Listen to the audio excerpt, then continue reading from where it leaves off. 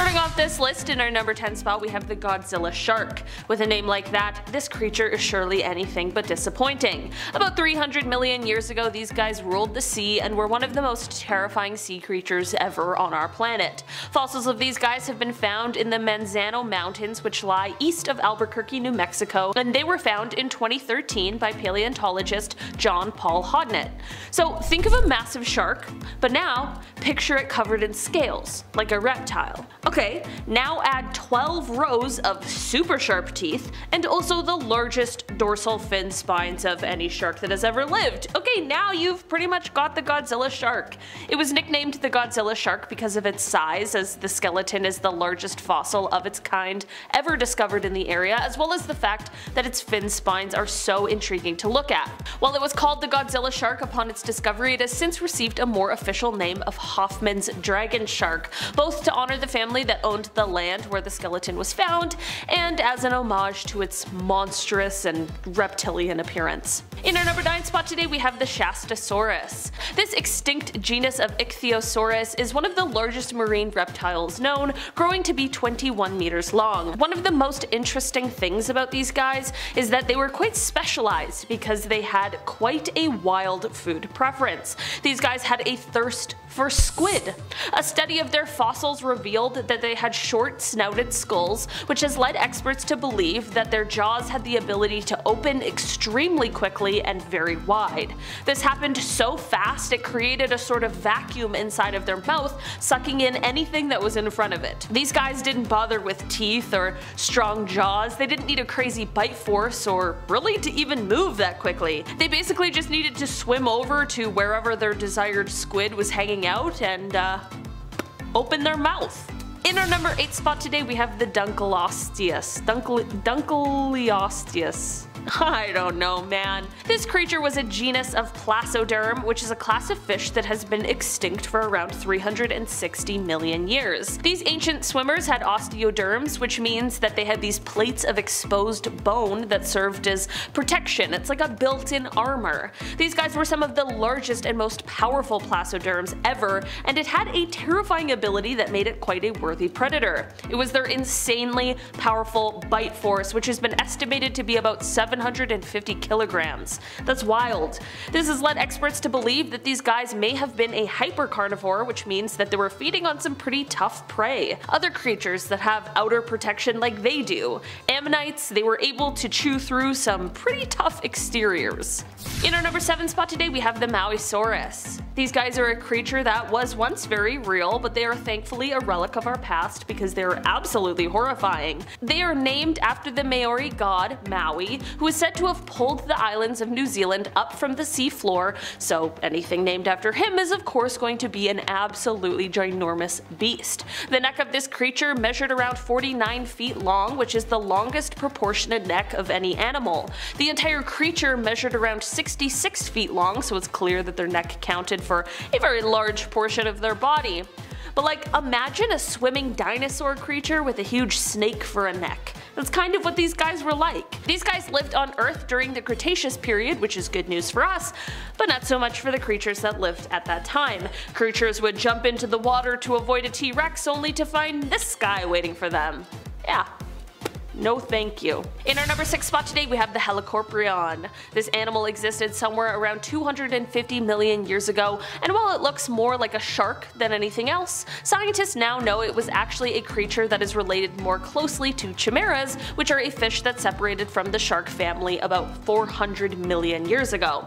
So why is this animal just scary and terrible to look at? Well, that is due to the incredibly unsettling spiral saw formation of teeth that this creature had right on their lower jaw. Yeah, an orthodontist's dream, truly. It's also not like this creature was just born with the teeth that they had for the rest of their lives. No, of course not. They had teeth that could grow, and new teeth could even form. Imagine being in the ocean and you see a huge creature swim up to you that has 4 spiral saws for teeth. No. Number 5, glass sponges, not glass slippers. Don't let the name fool you, these sponges are anything but fragile. Forget centuries, these creatures can live for thousands of years, even in the 10,000s. But for a while they were thought to have gone extinct. Joke's on us, goes to show how much we know about the ocean, which by the way isn't a lot. It's like less than 30%. In 1987, a team of Canadian scientists discovered a cluster of living glass sponge reefs over 9,000 years old. So if they can live and thrive for so long, why are they called glass? Well, they get their name from their spicules, which are tiny sharp structures made from silica, a kind of glass. They feed off of plankton and other small sources of food and can filter enough water in 60 seconds, get ready, to fill an Olympic-sized pool. They also don't look appetizing and mostly serve as homes to other kinds of fish and crustaceans. Though starfish tend to like to feed on them now and then. It's pretty sad. Coming in at our number 4 spot is one of my favorite things to eat, lobster. Or as a much more fun name, the Homerus americanus. Sounds like Gladiator. I am Homerus americanus, are you not entertained? Scientists have discovered that through time, some lobsters can increase their fertility due to a certain enzyme called telomerase. This enzyme repairs the lost sections of DNA, making the aged cells revert back to being young again. Though this would seem to make these creatures immortal, the exact lifespan of these creatures is difficult to determine because of the regular molting of exoskeletons. Aside from that, they only have one major predator to fear, and that is me. If you like this video and you are new to our hive, make sure to like and subscribe. We love you for it, and one day hopefully we'll all be able to hug you. I don't know. I hope so. Number 3, bowhead whales. There must be something about the cold climate of the Arctic because it seems like some of the biggest creatures live there, including the bowhead whale, who by the way is not only massive, but can live for over 2 centuries. They are one of the most well-adapted creatures who live in the Arctic, with an insulating layer of blubber over 1.5 feet thick. Without humans, being the hunters, given that they are some of the biggest creatures, nothing can really threaten their existence. But beyond that, the reason they can live for so long is due to their unique genetic makeup that allows them to repair their own damaged DNA. They also age slower in general, similar to the tortoise we talked about, and they only reach sexual maturity around 25 to 30 years old. So even though time takes its sweet time killing them, humans don't, and they are under the endangered species list. Coming in at our number 2 spot is the Greenland shark. Known as the longest living vertebrate on Earth, this shark lives an average of 272 years old. They also don't reach sexual maturity until the age of 150 years old.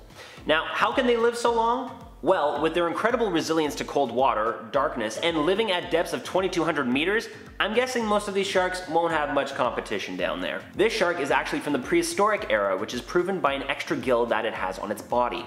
So not only do these things live for crazy long periods of time, they were able to come out on top after the destruction of the dinosaurs. Man, these guys ain't playing. Number 1, Ceratopsis dohrnii. Imagine being able to decide, like, when you feel like getting younger, you know? Too old, I'm gonna go back a few years, wow. When will we have that technology? Sounds impossible, but this specific kind of jellyfish can actually do this. When it reaches a certain age, it can begin converting its cells backwards in time. They aren't indestructible, they can still be gobbled up, but depending on how lucky they are, they could potentially live forever. The creature was first discovered in 1883 and has captured the curiosity of scientists ever since. After all, why wouldn't it? An animal that has figured out how to turn back the clock of time? Now that sounds super useful. These creatures are able to do this through a process called transdifferentiation. The cells begin to convert from one type to another, albeit very slowly. They aren't really aware they are doing it, since jellyfish don't really have brains. They simply survive by how their nerves respond to stimuli, kind of like when a doctor hits your knee with a hammer and you just kick something, it's involuntary. They have no idea how rare and how incredible they really are. Honorable mentions to tardigrades, the water bears, because they're really cute and weird, and they can also live forever. Number 10, the walking worm. Okay, this was my nickname back in high school. Nice, good to be back. This one sounds nice. Earthworm Jim, Gumby, I got them all. Just a walking, lanky worm dude. Meet the Hallucigenia fortis, named by Simon Conway Morris back in 1979. Conway Morris named it Hallucigenia fortis because of its bizarre and dreamlike quality. Sure, art's subjective, I guess, to each their own. There were over 109 specimens of these strange aquatic creatures, and they ranged in size from half a centimeter to 3 centimeters long. Now, number 10 on our list, okay, gotta start small, not too large, and since it was an invertebrate, it lacked a spine. Just like me, no spine, you know, just all worm. Just all air, like an inflatable person. Defining features of the walking worm, as its name suggests, were these tentacles that protruded out from the body. It had spikes that it maybe and probably walked on. How terrifying is that? And in 2015, scientists realized where its head was. Yeah, its real head. We thought a fossilized stain was its head for like 35 years, and then in 2015, we found its real head, and it looks like it's grinning almost, with 2 eyes. Dare I say worse than the stain? Let's stop looking. Number 9. The big fin squid. From the Magnapinidae family, the big fin squid, or as I like to call it, this ocean alien with shoulders and elbows, belongs to a group of rarely seen cephalopods with a distinctive morphology, meaning that they're really weird looking and really rare. The first record of us catching and looking at this thing comes from 1907 in the Azores, but due to the damaged nature of the find, little information could be actually extracted. It just looked like a piece of wet crinoline pulled out of a lake. During the 80s, 5 specimens were found in the Atlantic and Pacific, so eventually the creature found a place amongst the books as its own species, entering the Magnapinidae, or squids. So it's not actually a squid, but like a third cousin. This thing looks like it crashed here on an asteroid, doesn't it? The arms are huge and held perpendicular to the body, creating the illusion of arms and elbows, giving it its trademark alien figure. Some of these things are longer than 10 meters too. That's like a school bus. These things are definitely living under the ice on Jupiter. I'm just gonna say it. I said it. Number 8. Giant dragonfly. Dragonflies are awesome. I have a dragonfly tattoo. I had to check which arm. That's awesome.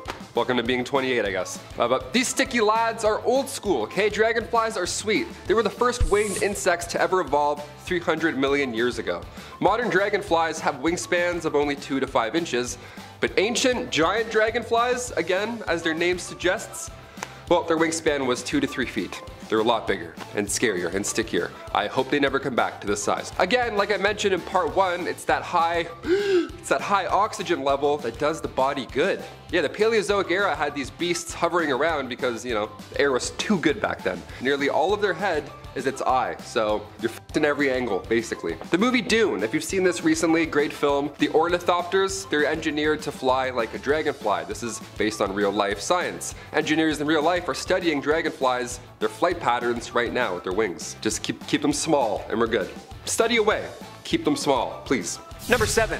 The frilled shark. Chlamydos ingenius, aka the frilled shark, is the extinct species of shark that once swam our oceans.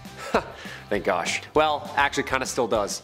Oh. The frilled shark is considered a living fossil, not just its age and time spent surfing the coast, due to its primitive eel-like brown body. Its snake-like jaws, 8-foot body, and the way it moves under the water are all common in ancient serpents and water creatures. Yeah, this thing's a water dragon, basically. This thing's like an eel serpent-shark hybrid. It swims the Atlantic and Pacific Oceans, usually in deep murky water. So am I just gonna like snorkel into one of these things any day now? Good thing is that these things are really hard to find. Like, really hard. Usually caught by accident in commercial fishing nets, usually at depths anywhere between 50 and 1,000 meters. So unless you're free diving at night and have a supersonic lung span, you should be okay. Number 6. The gastric brooding frog. I'm a big fan of frogs, except for when they, you know, hatch out of their back. I don't like that. It's arguably the worst thing I've ever seen online, and I have read it, and have had read it for years. These frogs would swallow its egg back in the day, and then they would hatch them out of their mouth. If you watched it backwards, you'd be like, no, stop. They all went extinct back in 1983, but scientists have somehow figured out how to implant dead cells into a fresh egg from an entirely different frog species. So we may just see this fancy frog make a fancy comeback. Yeah, let's just hope these ones aren't born out of their backs. Do you want to see it? I feel like you want to see it. There it is. Enjoy it. You asked for it. Thumbs up for this. You know, it's life, it's nature. Number 5, giraffe moose. Oh, what, you think I'm kidding? Bam, giraffe moose. Tell me if that is anything else. This giraffe moose, actually named the Zevatherium, is an extinct genus of giraffe that ranged throughout Africa to the Indian subcontinent. It was the largest giraffe known and also possibly the largest ruminant of all time. Remains have been recovered from the Himalayan foothills dating around 1 million BC, and scholars agree that species came to be around 7 million years ago in the late Miocene and was likely gone by the early Pliocene. But, oopsies. How'd it go extinct a million years ago if there's evidence of its existence up until 8,000 years ago, dummies? Some of the earliest indications were found in an ancient rock paintings in the Sahara and the central West India. Then, when archaeologists were tearing up the ancient Sumerian city-state of Kish in 1920s, they find an elaborate copper rain ring created to fit onto the tongue of a chariot, and the artist had carefully recreated a unique animal down to the smallest details. And what can be seen is an awful like a Civitherium, which can be thoroughly reconstructed from fossil remains. Unlike giraffes of today, Civitheriums had short necks with short stocky legs, and at the time of their first discovery of the bones of the mammals in the 1800s, researchers, I wish I was joking, thought it might be the link between giraffes and elephants, and now I have to get that image out of my brain. And what better to follow up the moose giraffe than number 4, desert rat kangaroo?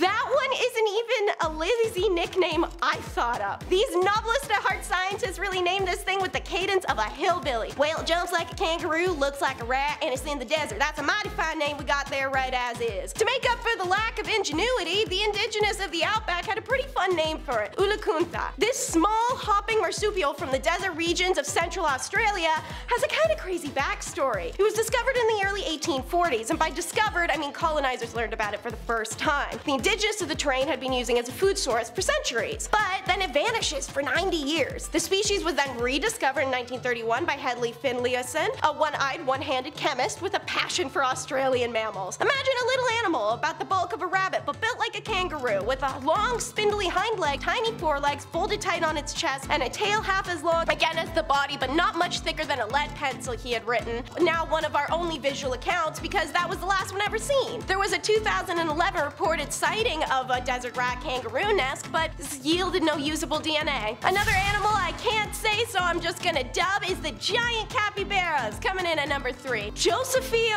argyacea. I'm lucky if I managed that correctly. You'd also be able to be lucky to survive one of these things because they're literally giant killer hell rats. The complete opposite in every way to what we just covered in the last point. These inflated rodents resembled capybaras the size of cows, with an estimated average weight of 1 ton, and it's the largest rodent known to have lived, which was approximately 4 to 2 million years ago during the Pliocene to the early Pleistocene. Imagine a bunch of killer rats just roaming around, 10 feet long with another 5 feet of tail. They might have been herbivores, but their foot-long incisors would have packed such a strong bite that I don't want to think about it. Some theories suggested that they used said teeth to fight over females for breeding rights, but other than that they used them like shovels to find roots. The Pliocene era is around the same time that the last ice age ended. Changes in climatic conditions are believed to have contributed to the decline of the species, alongside competition from invasive species migrating from North America. For number 2, we look at what I can only dub as cursed elephants. It's like a wizard came along, and since the elephants were talking crap about him, the wizard cursed them to have upside down mouths. Why are your tusks there, bro? Seriously. Today's elephants obviously have less eyesore tusks, ones that come straight out of their jaws since they're supposed to be teeth, but their ugly cousin ancient relatives did not have the same arrangement, evidently. Around 20 million years ago, there lived a prehistoric creature named the Diotherium. Its name was accurately derived from the ancient Greek word for terrible beast, and the large prehistoric elephant survived until the early Pleistocene. Precisely what the elephant used its bizarre tusks for isn't clear to scientists. One out-of-pocket throwaway idea is that the Diotherium used to use them to anchor itself to riverbanks while sleeping so its body could just float in deep water. Amazingly, isolated populations of Diotherium persisted into historical times until they either succumbed to changing climate conditions or were hunted into extinction by early Homo sapiens. Not any of our distant relatives like Neanderthals. They were hunted by us. That means these awful looking things existed at the same time as modern humans. Imagine seeing one of those at night, half asleep while trying to pee in a bush. Stuff of nightmares. Anyways, always the last but never the least, it's number 1, the Tasmanian tiger, aka the thylacine. Can't tell if it's a cat or a dog just by looking at it, but they're pretty cute. As you can see, they're about the size of a coyote, and they have a magnificent wide long snout, helping them be apex predators. In fact, they were the only marsupial apex predator that lived in modern times, and therefore they played a massive key role in the ecosystem. Naturally, that doesn't bode well with humans. European settlers of the 1800s get all mad and blame the TT for the death of their livestock. In reality, records of farm animal deaths in those times show that the culprits are feral dogs and human habitat mismanagement. You'd think if you invaded someone else's land and chose to live there, completely inept at cultivating it, you don't get to complain about the ecosystem around you. But instead, the Euro settlers hunted the Tasmanian tigers to the point of extinction. Eventually, all that remained were in zoos, and the last of the tigers, named Benjamin, died from negligent exposure in 1936 at the Bumblebee Zoo in Tasmania. Negligent exposure. This happened directly after the animal was granted protection status. Benjamin is also the only Tasmanian caught on film, as you can see in this colorized version. So, interesting news times. Two layers to it. The first is that the TT could still persist in the most remote parts of the island. In July of 2019, Australian authorities received a report of a footprint spotted by an unnamed individual on a walk up the Sleeping Beauty Mountain. The man, to quote, wasn't able to take a photo. However, when he got home, he Googled it and believes it was the Tasmanian tigers. That same year, more credibly, a government plant biologist saw what they believed to be a Tasmanian tiger 100 feet away from him in a remote area. Meanwhile, in 2018, 3 cyclists insisted they witnessed a TT crossing the road in front of them. These are just 3 of more than 1,200 alleged sightings reported between 1910 and 2019. Layer number 2. Almost 100 years after its extinction, the Tasmanian tiger may live once again in a different way, a sketchy Jurassic Park kind of way. Scientists want to resurrect the carnivorous marsupial by harnessing advances in genetics, ancient DNA retrieval, and artificial reproduction. The initiative is taking place at their Thylacine Integrated Genetic Restoration Research Lab and is headed by Professor Andrew Pass, who says that this technology offers a chance to correct extinction and could be applied in exceptional circumstances where cornerstone species have been lost. Number 10. Longisquama. Longisquama is a very crucial genus of extinct reptile. I feel like I already sound like David Attenborough, dude. The Longisquama insignis from the Middle to Late Triassic Formation. That was not bad. That was not bad, come on. Longisquama means long scales. Insignis means small. The Longisquama insignis is notable for a number of long structures that appear to grow from its skin. Little mohawk boys, you know? These things were rad looking. They were Diapsids, which was a reptile subclass. A small group of climbing and gliding reptiles. Little jumper dudes. These guys were awesome. Little mohawk tree dudes. They lived in forests located on the supercontinent once called Pangaea. Its most notable feature is a double row of long scale-like pins running along its back, forming 6 to 8 pairs. It had 1 pair of scales for each of its pair of ribs, like knight's armor, little mini tectonic plates, mixed with feathers on top, and we get Longisquama scales. Could be rows of wolverine claws, could be rows of feathers or dragonfly-ish wings. Scientists still don't know. This little mohawk boy is sick though. Little flying dude. Those are definitely little dragonfly wings, I'm calling it. Number 9. Carnotaurus. Okay, Kyle and I, we had a different dinosaur animated movie growing up as kids, okay? Today you've got the little dinosaur, that's cute, that's great animation. Back when we were younger, we had the scary dinosaur movie. Remember that one? Where none of them talked, with the Carnotaurus guy as the villain. Yeah, that one didn't talk. It was just the scariest thing I've ever seen in my life. I'm pretty sure I walked out of that theater, didn't say a peep. And this guy didn't have to, really. Look at him. The Carnotaurus was a unit. Yeah, they thankfully disappeared 69 million years ago. Nice. They were around the same size as a T-Rex, coming in at about 29 feet long, but they were nicknamed meat-eating bulls.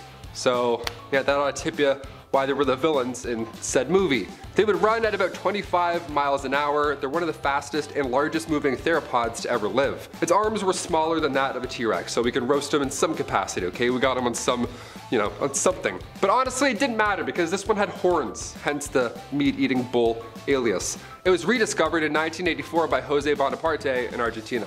They've only discovered 1 skeleton of these things, so hopefully there weren't too many of these poking around. Yeah, Annalena took me to see this one. I'm pretty sure I walked out. It fucked me up good. The scary guy, he runs out so fast. God, he's so fast. Number 8. Plesiosaurus. Ah yes, the Plesiosaurus. A genus of extinct, very large marine reptile that lived during the early Jurassic period. It is known by nearly complete skeletons from the waters and rocks in England. It is known for its small head, long and slender neck, broad turtle-like body, short tail, and 2 pairs of large paddles for limbs, and is apparently the legendary, the one and only Loch Ness Monster. Cue the bagpipes. The first complete skeleton of a plesiosaurus was discovered by paleontologist and fossil hunter Mary Anning in Jurassic Age rocks December 1823. Plesiosaurus are moderate size compared to what it was swimming around them at the time, usually only about 5 meters in length, and about 500 pounds. They had the head like a big pit bull, and the teeth like a big pit bull. They fed mainly on clams and snails. Okay, This is like a medium scary now, all of a sudden. Number 7. The Great Auk. Once thriving in colonies off North Atlantic coasts, the Great Auk would grow 30 inches long, which isn't too scary, but hear me out. It had tiny wings that would only be used to swim. They were only 13 centimeters long. Kinda cute, but again, hear me out. They were small and jarring to look at. I mean, if this thing was coming at me today, I'd certainly have a rough time. But thankfully for hungry sailors, the Great Auk was greatly defenseless. Yeah, oops, sorry, we got a little snacky. Around the 1500s, European fishermen discovered this perfect area for hunting, and it just happened to be where most, if not all, of these great auks were living and thriving. Yeah, Newfoundland looked like the iceberg and club penguin. It was just like, stacked, just looking real good. Now the iceberg and club penguin is gone, as are these guys, so, you know, not a bad bit. Also, I'm broken inside. I miss Club Penguin, RIP. By 1950, the last 2 known specimens were hunted by a single fisherman, hunted on LD Island, just off the coast of Iceland. Scientists plan on using genetic information extracted from their fossils or preserved organs. Remember those jars of organs? Those guys with the random jars of exotic bird pieces? They come in handy apparently. They plan on editing their DNA into the closest living species, which is now the razor-billed auk. So yeah, the organization Revive and Restore is behind the wheel on this one. Number 6. Horseshoe crab. Horseshoe crabs are marine water arthropods of the family Lemmulidae. Despite their name, they are not actually anything like crabs or crustaceans. Then what are they, dude? They're technically chelicerates, most closely related to arachnids like spiders and scorpions. Awesome.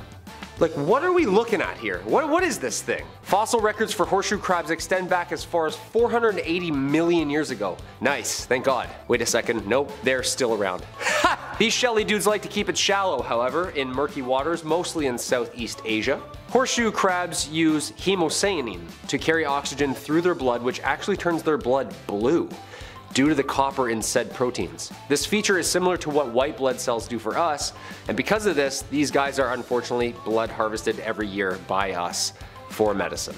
Non-lethal, which involves collecting and bleeding the creature and then releasing them back into the sea. Yeah, I'd be way too scared to grab this thing. Are you kidding me? Like, I respect the animal kingdom, but like at a distance. And number 5 on the countdown is first in line for that calamari, the frilled shark. Like the goblin shark, the frilled shark is considered a living fossil status. This shark has barely ever evolved from the state in which it was first discovered, or ever. It has next to no surviving relatives either. The frilled shark gets its name from the frilly appearance of its gill slits. But don't be deceived by a cute name. Its appearance is grisly and prehistoric. It has a visual element of an eel, but arguably also an alligator. Its long cylindrical body reaches a length of nearly 7 feet, and its fins are placed far back on its body. Frilled sharks are active predators who may lunge at potential prey, swallowing it whole even if it is quite large. They have been known to feed on fish, eels, and their favorites being squid and even other sharks. What's most strange, however, is how this creature breeds. Frilled sharks reproduce via internal fertilization and give live birth. However, they do not connect through a placenta like most mammals. Instead, their embryos live off of their own yolk sacs, and only after the juveniles are able to survive on their own does the mother give birth to her young. This is said to be the longest gestation period of any creature, taking up to 3 years. That essentially is like if a human somehow kept their baby inside of them until it was a toddler. Ugh. Finally, some light in the darkness. Quite literally. Number 4 is the elusive glass octopus. You know the scene in American Beauty where that creepy kid next door is like romantically enamored by the visual of a plastic bag in the wind? Not gonna lie, that's kinda how I felt watching the footage of this almost ethereal being as it floated around in the dark depths. Now, unlike the plastic bag that little twit fawned over in the movie, this is worth going gaga over. Researchers from the Schmidt Ocean Institute released footage of an elusive glass octopus off the coast of the remote Phoenix Islands, located more than 3,200 miles northeast of Sydney, Australia. It was originally discovered during their 34-day Central Pacific expedition where, for 182 hours, they scanned the seafloor. During this scan, they found the beautiful glass octopus. The species gets its names from its almost translucent body, with only its cylindrical eyes, optic nerves, and digestive tract appearing opaque. They can grow about 1.5 feet long and are estimated to live only 2 to 5 years. As you may remember from the goblin shark or the blobfish, deep sea animal development is shaped around the lack of sunlight and around water pressure, and glass octopus is no exception, living at an average of 3,000 feet deep. The glass octopus lives deep, hard to reach places, so there's much we don't know about this translucent and luminescent cephalopod. There have been only a few sightings and a couple remains found in animal stomachs. Personally, I could watch it swim around all day. But we have to move on. So number 3 is the barrel-eye fish. Nothing I title this segment as can prepare you for the picture you're going to see. Averaging a water depth of 2,100 feet, footage of this creature was caught on an ROV camera in the Monterey Submarine Canyon, the deepest submarine canyon of the Pacific coast. This species has only been spotted or reported 9 times, despite over 5,600 deep dives being done in this fish's habitat. The barrel-eye fish first appeared very small out in the blue distance, but I immediately knew what I was looking at. It couldn't be mistaken for anything else. This was said by Thomas Knowles, a senior aquarist at the Monterey Bay Aquarium. But why was it so distinctive to him? Well, this bizarre fish has a translucent forehead and face, which it actually looks through using a pair of bulbous green eyes that are inside its head. That's right, I'm saying the whole body is just normal opaque fish body, but its head, and ironically the back fin too, are entirely transparent. They can move their eyes to look forward, but they mainly look up in search for prey. Imagine we all had a layer of skin over our eyes, but it was see-through. Yeah, that's that thing's life. So you can see through this creature's entire musculatory and structural system, and more importantly, it can look back through it at you. Number 2 in the countdown has me happy. Photos get added in post. The red handfish, which I swear I can't look at this thing without a little bit of a laugh. This guy's just too funny looking. Part of the anglerfish family, these little fishies have little arm and hand-like fins that they use to walk across the ocean floor rather than swim. Found in the Australian and Tasmanian waters, the little guys are thought to have a measly population of just 100 adults. It's a low reproductive rate and a low dispersal rate, and it makes it a challenge for the species' survival. Fragmentation of the population is also a challenge for reproductive success, as the only 2 reported colonies are in Tasmania and Australia and aren't near each other and don't interact as far as we know. Growing to about 15 centimeters long, its skin has scales reminiscent of teeth and can also come in colorations such as spotted or pink. To help attract their prey, which are other small fish, they have a fluffy lure on their forehead. Like other anglerfish, they're ambush predators, which means they prefer to sit and wait amongst seaweed, sponges, coral, etc. for their prey to swim past before they strike. Recent government funding will help build resilience against threats to the wild, red handfish populations. Either way, this is one fish you'll always catch red-handed. Yeah? Alright. Finally, number 1 is one silly freaky dude with a weird name, the black swallower. This is our deepest sea buddy discussed so far. Surviving at a depth of 10,000 feet, which is 30 times the length of a football field, this fish is a shocking only 9 inches. But this fish embodies the message that size doesn't matter. Thanks to a balloon-like stomach, large mouth, and jutting lower jaw, it can swallow other fish and ocean life whole. Similar to how snakes can swallow a whole deer, it can consume oceanic life up to twice its length and 10 times its weight. Its hooked inward-pointing teeth retract to make room for the prey and then interlock to keep it inside. But gluttony is a sin, and if they take on too much fish or they simply just gorge too much, their meal can sit in their expandable stomach decomposing and releasing gases, and then it becomes a race between those gases and digestion. Sometimes luck isn't on their sides, and the gas in their stomach inflates to the point of buoyancy and carries the fish upward thousands of feet into the low pressure water zone, which is an uninhabitable space for a high pressure creature, resulting in their demise. Despite the risk of floating themselves up to death, their eat first, ask questions later strategy is clearly working out for the species. Black swallowers are very abundant in the temperate and tropical Atlantic, as well as the Gulf of Mexico. Remember that the next time you hit the beaches on a Mexican getaway trip.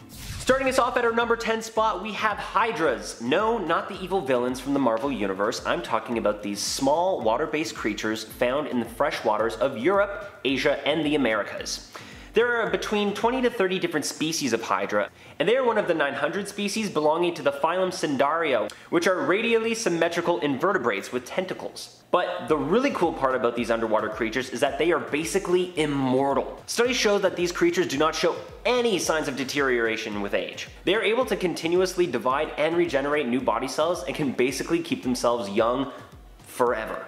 Remember that song Forever Young by Alphaville? It actually might be just about hydras, I think. Number 9, clams. Unless their lives are cut short by the yearly clam bake with your aunts and uncles, clams can actually live an absurdly long time for being that small. Some have even been found to be over a century old. Now, to be fair, humans are starting to stretch that boundary too. We're trying our best. But considering how often clams are a food source, it's surprising. Like trees, clamshells also have rings on them if you look carefully that track how long they've been alive, which is how scientists can tell how long they've lived. Therefore, the bigger they are, the longer they have lived. They can weigh up to several hundred pounds and be as large as a yard across. The oldest clam ever found was named Ming Ming, and though she was only the size of an average human palm, she was about 570 years old, which is like, what? Does size matter? At our number 8 spot, we have the rough-eye rockfish. Pretty crazy name, right? Well, they get the name because of the spines that go along the bottom of their eyes. Kind of a rude name when you think about it. But these bright and intensely colored fish can be found in the Pacific Ocean, ranging from the northern part of Japan and Bering Sea all the way to the North American coast down to California. Odds are, you won't get a chance to see any of these creatures unless you do a deep dive, because they live and spend most of their time at around 170 to 660 meters below the ocean surface. That's 560 to 2200 feet deep. These fish have been known to live over the age of 205 years old and mature much later on in their life. So that means they get to live most of their life looking young, fresh, happy, full of life with all their hopes and dreams ahead of them. Must be nice. I mean, honestly, I can kind of do that too. If I ever do a video with my beard shaved off, you will see a Dewey that looks like he is 12. Number 7, the Aldabra giant tortoise. The oldest Aldabra giant tortoise known to man passed away in 2007, and she was 255 years old, superseding her first owner, Robert Clive, who died at the age of 49 in 1774. Robert Clive was the first British governor in the Bengal presidency and was given Adwaita as a pet. It is not uncommon for Aldabra tortoises to live through centuries, and some even suggest that there have been ones twice as old as Adwaita who have existed. They only reach maturity at 30 years old, so they age as slowly as they move, it seems. They also can go long periods without food and aren't picky eaters. They can eat almost anything, from vegetation to dead carcasses to even feces. Ugh. With their ability to thrive on both land and water, on top of having a very hard shell to protect them from predators, this species is the poster child for the phrase, slow and steady wins the race. At our number 6 spot, we have the tree weta, also known as zombie bugs, or also known as Dewey's worst nightmare. These bugs are ridiculously resilient to freezing and have special proteins within their bodies that prevent freezing from ever actually occurring. Although their hearts and brains are not as resilient to freezing, they can die when being completely frozen. But guess what? When they thaw out, they can come completely back to life like the disgusting zombie-like creatures they are, and scare Dewey back into his protective bunker away from every single scary bug on the planet. I've mentioned it before, Dewey doesn't do bugs. But you know what Dewey really doesn't do? Zombie bugs! Number 5, Arthropleura. These creepy crawlies translate to jointed ribs. That's what their name means, jointed ribs. That's lovely, there we go. Arthropleura were these gigantic millipedes. Yeah, they would grow up to 6 feet long. Sorry, Jen, I forgot about these ones. These are kind of bugs. It was the largest known invertebrate ever. It ruled all over the arthropods, so any other spider, insect, crustacean, you name it, nothing compared to this horror. Nothing compares to you, 6-foot millipede, yuck. They roamed the land during the Paleozoic period. They would crawl around at much higher speeds than today's millipedes, which is still so fast, way too fast, and they ate any decomposing organic matter. So no, they wouldn't gobble you up if you went back in time. The reason all these monster bugs got so large, by the way, was because 300 million years ago, oxygen made up 30% of the air, whereas now we're only sucking in 21%. Yeah, we got that dirty hand-me-down air. But also, we have smaller bugs, so I'm not complaining too hard. Number 4, Epicyon. Much more than just a dog, these extinct canines were known as bone-crushing dogs. Awesome, let's not get these as pets, I guess. They would come in at around 5 feet long, greatly resembling a grizzly bear, and their massive head would come in handy during hunts, because it had the, head size of a lion, and its jaw certainly played the part as well. No problem hunting, very fast. Lions, tigers, and bears all rolled up into one furry 300-pound sack of holy shit. It was made to crush, literally. Its 4th premolar was enlarged, just like some hyenas, just like bears. This thing too lived in what's now North America. They went extinct about 6 million years ago, which is pretty recent considering the other scary fossils on this list. Could you imagine camping and all of a sudden this thing comes in? Sorry, runs in? Or sprints in? I don't know, I'm out of here. Number 3, Thylacosmolus. Sounds like a Harry Potter spell, I love it. Marsupials millions of years ago, they were a little bit weirder than our marsupials today, although they're still odd. They have the weird, scary face. Thylacosmolus, first of all, way better name than opossum. We should have kept that name, if anything. These guys back then looked like saber-toothed tigers, but it's really just a cousin to marsupials today. Its name translates to terrible pouched knife, awesome nickname, and it used to live in what's now South America. Elmer Riggs discovered the remains of such a beast in the 1920s, but only recently we have now figured out it wasn't related to a cat. Although, looking at it, you're like, I don't know, it looks a little similar. Its teeth are intimidating, don't get me wrong, but this was just a big ass marsupial. And it's an apossum, or an opossum, or bee-possum, I don't know, I've lost count. Number 2, there is no Saurus. There is no Saurus, not anymore, thankfully. No, they've been dead for 75 million years, for sure gone. We love that, here we go. There is no Saurus anymore. That sounds weird to say. They were also known in history as the reaping lizard, and it was first discovered in 1948. And these guys could grow up to 10 meters long, and they weighed about 5 tons. So yeah, like the lizard from Spider-Man. You're pretty much f***ed if you run into these. But the feature that stands out the most on this long neck raptor-looking dinosaur is its massive claws. This thing's got baseball mitts for hands. It's like Freddy Krueger. These hands are way too big for that body. It's like a sports fan just ready to catch a foul ball. This is where the Greeks got the name from. Therizo means to reap or to cut off. This was the Freddy Krueger of animals. And thankfully its choice of meals was always a salad. No, it didn't shred up any animals unless it had to in self-defense. So leave this guy alone. The first fossil was discovered in the late 1940s from a Soviet Mongolian fossil expedition, and they found the claws first, and for 10 years they had no idea what this belonged to. Just terrified people in a lab for 10 years straight. It wasn't until the early 50s until they found more bones, and then eventually all the pieces of the puzzle started to fit, and they realized it wasn't a turtle. Yeah, that was their first guess, just a big old turtle. Could you imagine that in the water? No fucking way. And finally, number 1, Megalodon. Yeah, speaking of water, and holy shit, yeah, this thing was very real. Louis Agassiz first discovered the Megalodon shark back in 1843. Wasn't alive though, but still scary. He was a Swiss-born American naturalist and geologist. He discovered some amazing details about glacier activity and extinct fish. He is brilliant in history. But one of those extinct fish just happened to be the tooth shark, aka the Megalodon. It lived everywhere in the world but Antarctica, really. This thing ruled our planet. It favored warm oceans, but similar to a great white, it generates heat when it moves, so it can survive most places. Yeah, not great for us, it's swimming in the water. The largest recorded Megalodon came in at 59 feet, about the same length as a bowling alley. So if this thing were alive today, there's no chance Jason Statham could take it. No, it's gonna take at least 3 Jason Stathams, at least. Its 7-foot wide jaws had plenty of trunk space for a swimmer, and its 5 rows of razor-sharp teeth ensured said swimmer didn't get out. So I'm glad they're all dead. In a nice way, I don't know, this sounds kind of horrible to say. I want to start off strong, you know, real invigorating animal. Something you haven't heard of, and what better than whatever this is. Here is what we know about it. So, among all the carnivorous mammals that have ever lived, the Androsaurus might have been the largest.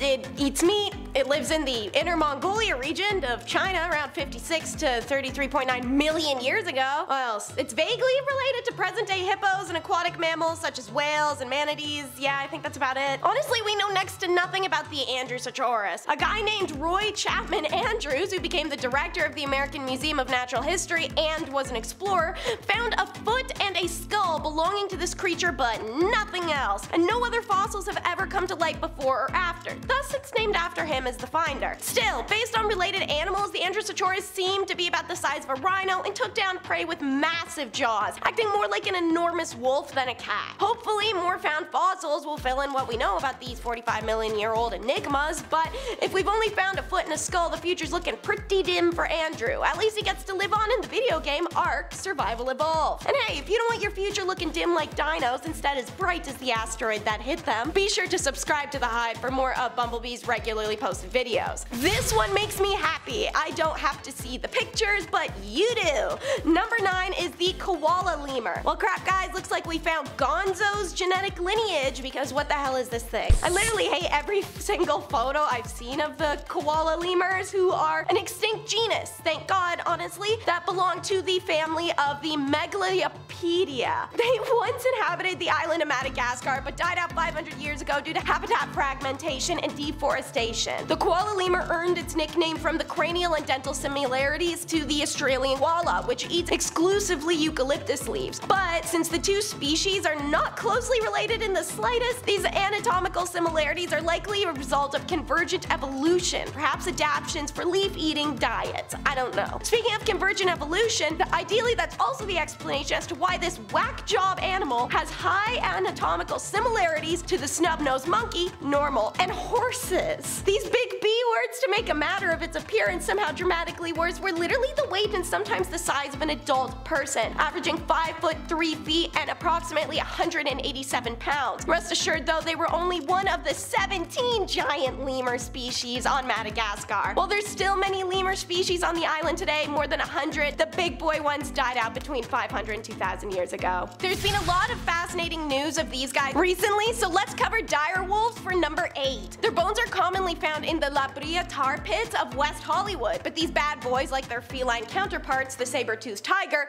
ran the show in North America long before the Ice Age, or running full speed into a tar pit wiped them out. So this wolf species is about the same length as the modern gray wolf, but it weighed a little bit more, as much as 175 pounds. Think of how there are normal German shepherds, and they're already pretty big animals, but then there are king German shepherds, which are like the cap lock version of the original dog. Both have strong jaws, but only one's is so strong it can sever a human arm from the body. So it's that, but a billion years ago, feral and bigger. Nonetheless, they went extinct about actually 10,000 years ago, and while their smaller cousins thankfully are still around, having made a comeback in recent years thanks to the reintroduction programs like Yellowstone National Parks, studies emerging just this week are revealing the recent findings that saber-toothed cats and dire wolves appear to have suffered major bone and joint disease towards the end of their existence. A discovery that may indicate these creatures were forced to breed with their litter mates as they went extinct. For the dire wolf, 2.6% of their femurs and 4.5% of their shoulders had defects towards the end of their species. Nothing says relaxing evening at the park like number 7. Instead of feeding them some breadcrumbs, you're running away from them. Terror birds. After the dinosaurs died, someone had to fill in their big shoes, and from the dust and the darkness emerged the one animal that would tell all others, hold my beer. For much of the Cenozoic era, terror birds dominated South America and hunted for sport, running upwards of 60 miles per hour and using its face as a literal hatchet against other animals, until they went extinct themselves around 2 million years ago. Though numerous different breeds of the species have been discovered, the largest of this flightless bird stood at 10 feet tall and weighed more than 1,000 pounds. Its enormous skull, one of the largest known skull for terror birds, and as a matter of fact the largest known bird skull period, to quote. That said, some scientists have suggested terror birds were more bark than bite despite that, and they weren't predators at all, but rather herbivores. Don't feel peace at that though. Like mentioned, it means when they did hunt, it was for sport, not food, and that's a different kind of crazy. Paleontologist Louis Chiap feeds the nightmare machine by casually mentioning in an interview, I mean, we know that a little parrot, a cockatoo, can take your finger off, Chiap told The Wired, but imagine what a bird like that could have done, the damage it could have done with just a strike of this massive skull and beak. Yeehaw! Up next is the Syrian wild ass, number 6. This little kick-ass guy was one of the smallest equine there ever was, and I guess its tiny stature didn't allow room for any emotion that wasn't spite,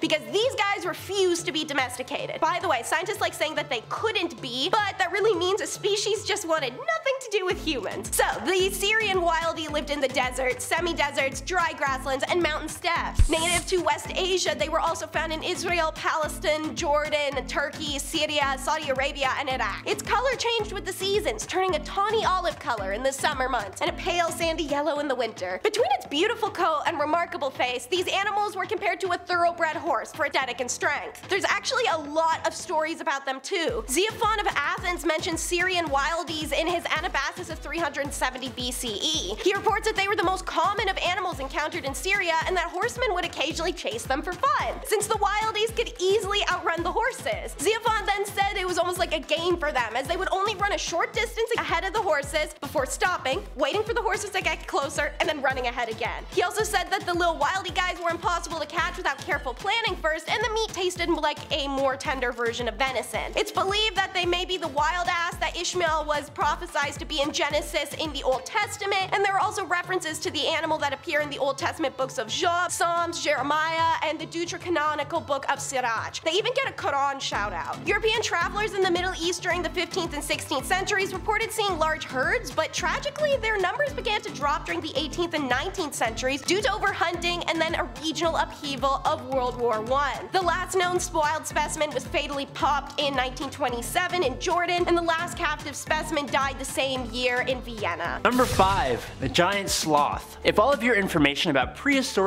giant ground sloths was gathered from watching the animated Ice Age movies, buckle up. For starters, some of these guys were as big as elephants and one of the biggest land mammals.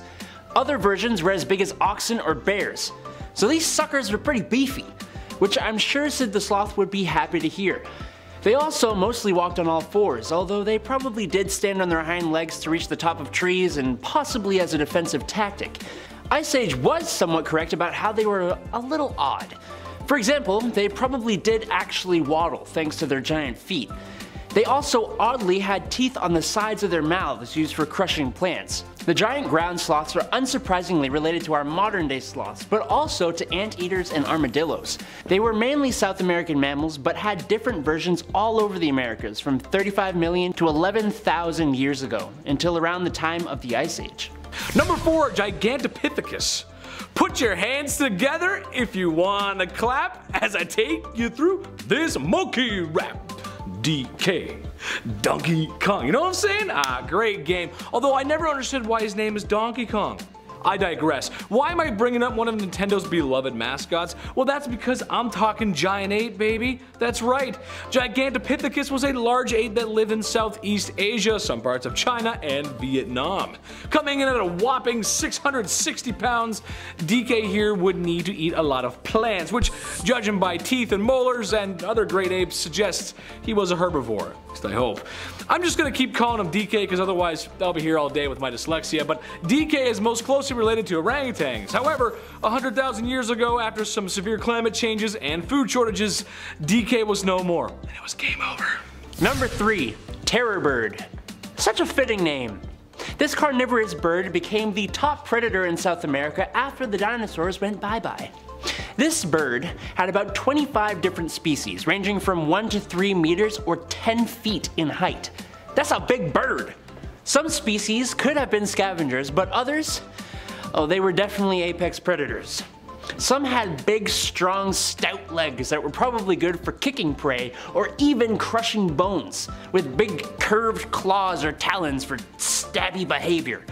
They had big skulls with bones that were fused together, unlike a lot of birds, which was probably useful for pecking things into the afterlife with their massive sharp beaks that were also likely useful for getting big, nasty, fleshy bites. Their closest living relatives in South America today take out their prey by picking it up and slamming it into the ground over and over and over and over again. So imagine that, but from a giant 10-foot angry ostrich with a giant beak. So yeah, terror bird. It's a good name. Number 2, giant beaver. Yeah, my Aunt Flo used to have a bear-sized beaver. Too bad it ran away. Okay, all jokes aside, giant beavers, also known as castoroids. That's a strange name. First discovered in the very busy and important state of Ohio back in 1837, these fossils pop up anywhere from Toronto all the way down to Florida. Getting as large as 7 feet long and just shy of 300 pounds. This is a beaver whose dam you don't want to break.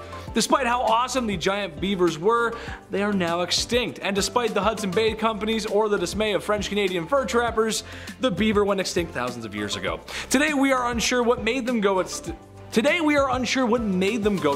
Some suggest hunting, but we're not even sure if they existed along early humans. All I know is that a tail on that bad boy would be very dangerous. Seriously, people don't think the beavers are dangerous, but you gotta be careful around them. And I salute the beaver, as it is Canada's national animal after all. Number 1. Andrewsarchus. And here we are, Andrew's ancient relative, the Andrewsarchus. The name Andrewsarchus was given as a dedication to Roy Chapman Andrews, who I share a last name with, so maybe I'm related too. Who can say? Andrew's such a unique name, isn't it? Which is fitting because this bad boy right here was unique. Its massive 3-foot skull was very similar to a wolf's skull, but its jaw and tooth structure made it more like a mesonychid, which are related to horses and deers, but also relatives to whales and hippos. It was a giant, hoofed carnivore, like a mix between a pig and a wolf, but massive. It probably ate literally anything it could get its jaws around. It could have been anything from tinier mammals to plants and roots to giant herbivores related to rhinos. If I ran into a huge, hoofed pig wolf capable of taking down rhinos, I'd just lay down and give up. Luckily, it lived 45 to 35 million years ago in Asia, specifically the area around and near modern-day Mongolia. And Andrewsarchus did not adapt well to the changing times and didn't last as long as other ancient creatures on this list.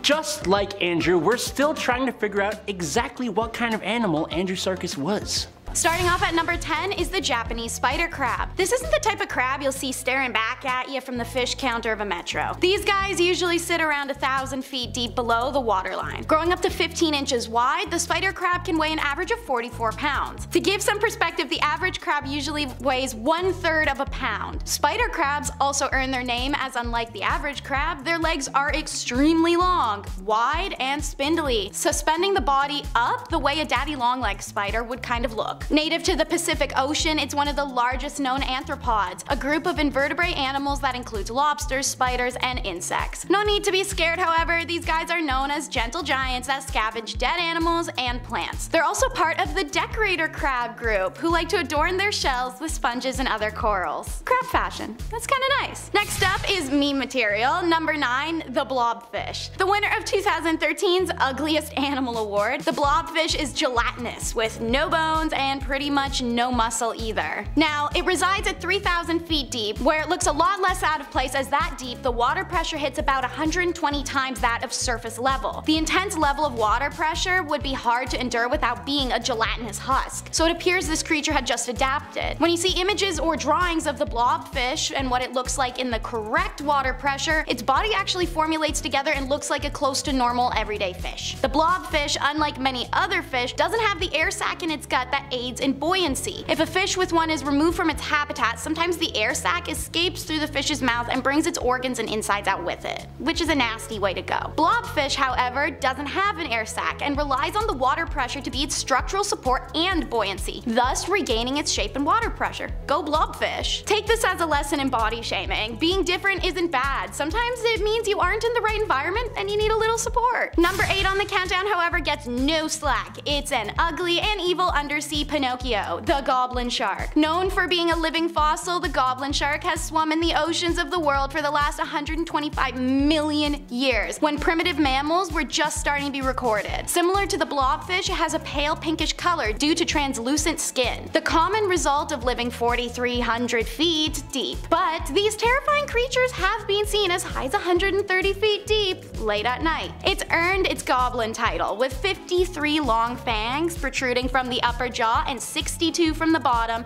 Its bulging jaw protrudes from its face, no longer than the ridiculous long forehead nose thing. To make matters worse, this animal slingshots just its jaw forward from its face to hunt. For perspective, if a human were capable of doing that, we could eat something that was 7 feet away from us. It's too deep for a goblin shark to pose any threats to humans, and God please, let's keep it that way. Oh, and we're back to bugs. Number 7, the giant isopod. My bug phobia people from Point 10 may start hating me because this crustacean resembles a jumbo potato bug. Living on the ocean floor, it's in the family of shrimps and crabs, but actually the roly-poly potato bugs that hang out in your gardens as well. Now, the deep sea version is a little bigger, growing as big and sometimes bigger than 16 inches with a whopping 14 legs. Research requires extensive submersible to observe them over long times, and there aren't many people formulating research around them, so there's still a lot about these creatures we don't know much about, such as their mating, birthing, and internal functions. Why is it so expensive to research? The giant isopod lives in an extreme habitat, the deep sea. They live an average of 1,600 feet or lower, where there's less than 1/1,000,000th of the sunlight found on the surface of the water. A level of perceivable darkness you and I will never see. Speaking of unseemly creatures of dark depths, the giant squid of folklore is number 6 on the countdown. Okay, if you have heard about this, it was likely in a fictional movie or a novel depiction, so I'm saying that doesn't count because many people don't know that the giant squid is a real creature. In Japan on April 25th of 2022,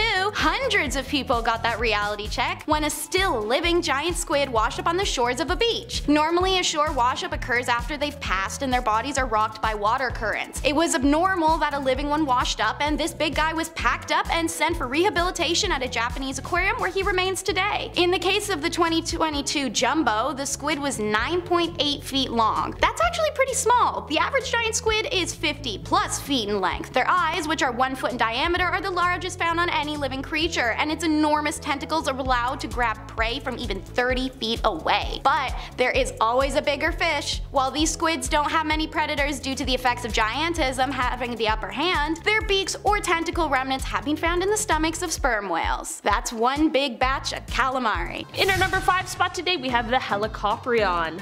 Okay, listen, there are many problems with our modern world. We could sit here all day talking about them. We could even go into next week, there are so many. But here's the thing we need to realize. Things could be so much worse, and by worse, I mean that this creature could still exist. This animal existed somewhere around 250 million years ago, and while it looks more like a shark than anything else, scientists now know that it was actually a creature that is related more closely to chimeras, which are a fish that separated from the shark family about 400 million years ago.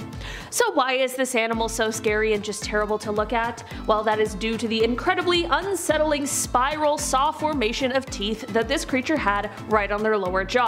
Yeah, an orthodontist's dream, truly.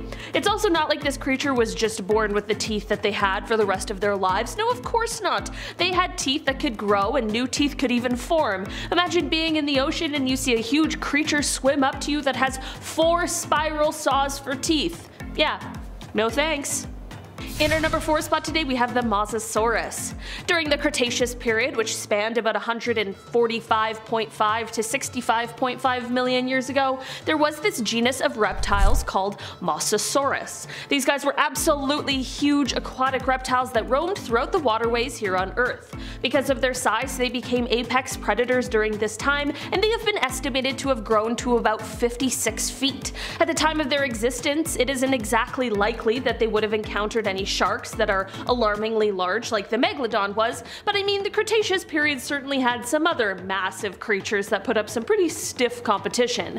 This is of course, like I mentioned, an entire genus, so there are definitely some less threatening species in the mix, but there are some in there who would have given the Meg a run for their money should they have existed at the same time. In our number 3 spot today, we have the Leviathan. If we were to look at our ocean today, we of course would see sharks as one of the top predators that exist. I mean, some sharks are huge, and they certainly know how to hunt, but they aren't the only scary creatures roaming the oceans. Sometimes killer whales make such a grand appearance that they even scare off some of the most terrifying sharks and make them flee for incredible distances. This is something that was also seen many years ago, I mean millions of years ago, during the time of the Megalodon, and that is thanks to this gigantic creature known as the Leviathan. If you are unfamiliar, this is a now extinct genus of macroraptorial sperm whale. It is believed that they could weigh around 100,000 pounds and reach up to 57 feet in length, and it's thought that their size is what helped repel other predators while also helping them become the predator themselves.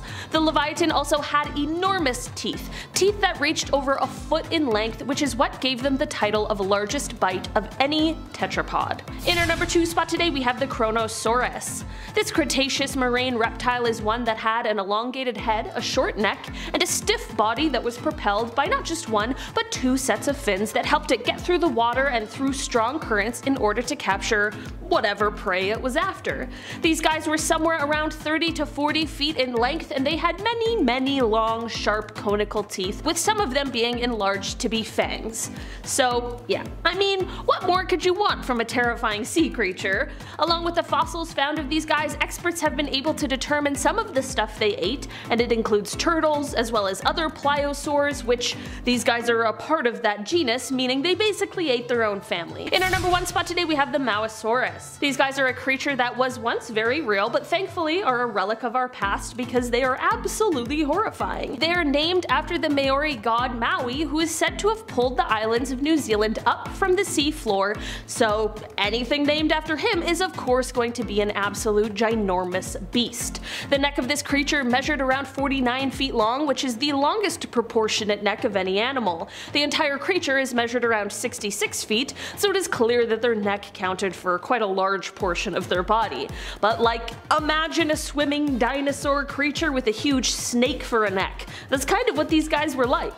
These guys lived on Earth during the Cretaceous period, which is good news for us, but not so much for the creatures that lived at the time. Creatures would jump into the water to avoid a T-Rex, only to find this guy waiting for them. Yeah. No thanks. Alright guys, that has been our list for today. Thanks so much for checking it out. I've been your host today, Olivia Kozlowski, and I will see you. Number 10. Cockroaches. Nice. Hope you're eating a snack right off the bat. I've been playing a lot of Fallout 4 recently. Cockroaches are going to outlive all of us. Apparently, you see it in movies, you see it in comic books, games. These little guys can survive anything, and they're really gross to look at, and they're fast. They can survive a literal apocalypse, however that may look.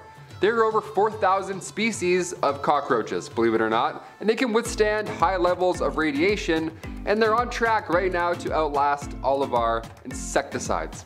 This is so scary, I'm alarmed while I'm doing this. While these creepy crawlies are exposed to toxins, they quickly evolve right there in front of our very eyes. They can evolve on the spot. We're literally making them stronger right now. Although cockroaches will live 2 years at most, females give birth to around 300 offspring at a time. I just got goosebumps, that's horrible. I'm not a fan of bugs, but, well, we're at number 10, so it's gonna get worse. Number 9, mosquitoes. These little bloodsuckers have been around since the age of dinos. They're all over you when you're outside, when you're camping, all of a sudden you're scratching all weekend and it's not fun. They're annoying, but when it comes to the Amazon rainforest, mosquitoes there are much worse than you could ever imagine. Mosquitoes are one of the most dangerous because, well, for starters, they can fly. That ought to be pretty helpful, and you don't see them coming, and by the time you do, it's far too late, that's it. If you travel to parts of the Amazon rainforest and you don't have yellow fever vaccinations or extremely strong mosquito repellent, well, you're gonna have a very bad time, my friend. These suckers are literally just clouds of malaria just waiting for you to walk into. Even cottages, I can't do it. I have to wear the net costume around my head the whole time. I feel like a knight when I wear one of those, but you know what? I feel safe. Number 8, box jellyfish. Let's go under the sea for a hot minute. We talked about the blue ring octopus on here before, so, you know, what other haunting discovery lurks below the waves? Box jellyfish, of course, also not wise to touch, so don't think about it.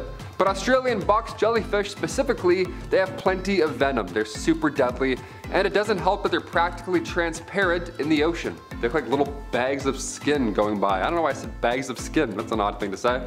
You won't see them coming at all. They're just clear blobs that float towards you, and its tentacles can sting you with its millions of nematocysts. Also, peeing on your leg won't solve this problem. It's not gonna work this time, pal, alright? Zip up, not a good idea. Australian box jellyfish carries around toxins that cause extreme pain, paralysis, delirium, cardiac arrest, and or even death, all within 5 minutes or less. You won't even have time to get your goggles off and ask for help. You'll be done, just like that. One jellyfish has enough venom to kill 60 adults. Yikes. I'm never swimming again in the ocean. Specifically, not with 59 other adults, that's for sure. That's a bad setup. Number 7, black caiman. If you aren't a fan of alligators or things with a lot of teeth, you might want to skip to the next one. Black caiman is the largest family member in the Alligatoridae crew. Alligatoridae crew. Alligatoridae, that sounds like a spell. Alligatoridae. Turn you into a Alligatoridae. These super alligators live in calm, slow-moving rivers, places you really wouldn't expect, you know, a dinosaur to jump out at you all of a sudden. Just like dangerous river snakes, these black caiman will take it slow and wait for their prey to have a sip of water. And then the largest predator in the Amazon will grab its lunch in a second and then quickly return to the water. You won't even see them, they'll just grab it and go. Maybe they'll do that twisty thing, that's terrifying. Birds, reptiles, mammals, this thing can and will eat everything. Between 2008 and October 2013 alone, there were 43 black caiman attacks on people, and a handful of these were sadly fatal. Number 6, the green anaconda. Remember the movie Anaconda with Ice Cube in it? That was a great time, that was cool. This movie came out 25 years ago, and I still remember it to this day. It made me extremely afraid of snakes and the water, and also Ice Cube. I thought every snake was like a 30-foot long snake after this. It was not a good time. But just how accurate was that film? Although the green anaconda is a non-venomous snake, the boa constrictor is still one of the most feared. Green anacondas specifically live in calm marshes or slow streams. Again, they wait until their large prey gets thirsty, and then once they come to the water, the anaconda surfaces and suffocates its lunch. Yeah, anacondas hunt prey that's larger than us humans, so if they wanted to, they could for sure eat us. There's only no evidence of it happening because humans rarely interact with them in the first place, which is a pretty funny statistic, I guess. So anacondas don't know that they can eat us yet. So let's stay away just for good measure. Green anacondas can reach lengths of up to 30 feet long, so plenty of space for you and yours. In our number 5 spot today, we have the Megalodon. Is any terrifying prehistoric sea creatures list truly complete without an appearance from the Meg? Megalodons are one of the largest sharks to have ever existed. They were huge, they were terrifying, they were apex predators, and they are the creatures that inspired the tales of Jaws, or the Meg. The teeth on these sharks are so large that they are 3 times larger than the teeth of a modern great white shark. With teeth that size, you can only imagine how large this shark would have been. It's pretty tough to figure out exactly why the Megalodon died out. I mean, they were one of the largest, scariest creatures who shouldn't have had any trouble finding food, but that might not be the case. Some believe it was the cooling water, others believe it was the competition for food. Whatever the case in the end, while the Megalodon is an incredible creature in history, I think we can probably all breathe a sigh of relief that they aren't currently swimming around our oceans. Or are they? In our number 4 spot today, we have Cratoxyrina. Measuring about 7 meters long, these creatures aren't necessarily the largest on this list full of prehistoric giants, but that does not mean it is any less terrifying. Fossil evidence has shown us that these creatures were ready to attack just about anything and everything that ended up in front of them. It could be a 4-meter long fish, a marine reptile like a mosasaur, or even a large turtle. It doesn't matter. The key to what made these guys so incredibly ferocious is their special teeth. Their teeth adapted to have a much thicker enamel, which meant that they were exceptionally resilient. This is perfect when you're trying to cut through shells and bones. These teeth are actually what landed these guys with the nickname of the Jinsu shark, which is named after the famous commercial for Jinsu knives, which are shown slicing through metal cans. In our number 3 spot today, we have the Jacalopterus. Okay, I've got 3 words for you. Giant sea scorpion. Yeah, I'm not going in the prehistoric ocean. This 8-foot long arthropod lived in the water with its gross, too large pincers and claws, and honestly it looks like something out of the movie Alien. These guys had segmented bodies, and they are actually the largest known arthropod to have ever existed here on Earth. They had multiple specialized limbs, and some of them even had spikes, like for example, their 18-inch spiked claw that was used to snatch fish as it passed by. It is said that some of these guys would crawl out of the water in order to mate and sometimes shed their outer skin, and all I have to say about that is imagine finding an 8-foot long molt of one of these creatures on the beach right before going in for a swim. You wouldn't, right? I'd swear off all water after that. I'm not even drinking it anymore. I don't want any part of what these guys got going on. In our number 2 spot today, we have the Tylosaurus. These creatures belong to the family of mosasaurs, and they have long eel-like bodies that allowed them to smoothly cruise through the waters. They had the ability to have intense bursts of speed that propelled them to their prey, which they could quickly take down. The snout of these creatures is thought to have been quite large and rather robust compared to other species of mosasaurs, which has led researchers to believe that they may have used it to their advantage. To do this, they might have rammed into larger prey so that they were stunned. This gave them time to turn around and finish the prey with their large jaws. Despite these specialized skills, it seems as though these guys weren't very picky with what they ate, as they have been found with all kinds of remains in their stomach area. These creatures were very large, but they were also way faster and more agile compared to their family members. What more could you want in a prehistoric predator? In our number 1 spot today, we have the Leeds fish. This is a fish that lived in the oceans of our world from the middle to the late Jurassic. They are the largest ray-finned fish and among the largest fish that are known to have ever existed. The discovery of these fish has been a bit troublesome because of the fact that their skeletons aren't completely made of bone. There were large large parts of them made of cartilage which did not fossilize. Because of this, it is difficult to estimate their true size, with estimates in the past ranging as large as 30 meters or 98 feet. More recent research, however, has lowered this number to the still exceptionally large measurement of 16 meters or 52 feet. Despite their large size, however, these fish weren't terrifying apex predators and instead were a part of a lineage of large filter feeders. These fish had gill arches that were lined with gill rakers, which had quite a unique system of bone plates that allowed them to filter the plankton from the sea water, which was their main source of food. Number 10. The woolly mammoth. What two things are big, loud, hairy, smell like Parmesan cheese, and frequent the New York area? If you said Ray Romano and woolly mammoths, then you're correct. It all comes full circle. Starting off with an easy one for you today, and folks, it's one of my favorites. A creature that's been long extinct. Comedians and primetime family sitcoms. No, I'm just kidding. I'm talking about woolly mammoths, the large animals that once roamed the earth. Since these are so common, I thought it would be very fun to do a tale of the tape. Standing anywhere between 2.7 to 3 meters tall in the red corner, weighing in a full 6 tons, the beast from the east, woolly mammoth! Okay, well, they weren't just found in the east, but they were big and interesting creatures, especially since this is one of the few ancient species that we've ever interacted with. Having thick skin and fur made them difficult to hunt. It would take a few blows. However, if a smaller one was taken, it would make for a lasting meal. Interesting creatures. Number 9. Glyptodon.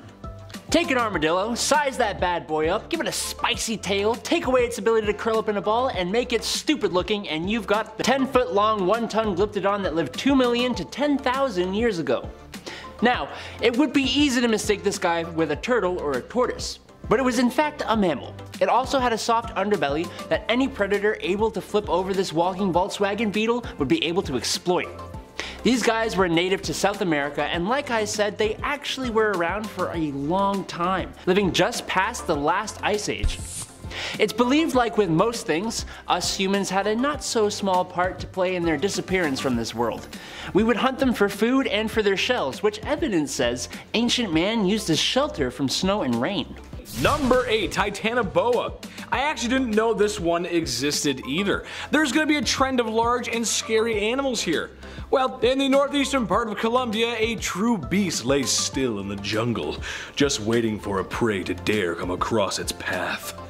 What would a titan boa do if prey came its way? Well, just like its smaller counterpart, it would constrict until you went for a big nap, where you would then most likely be swallowed whole. Ugh.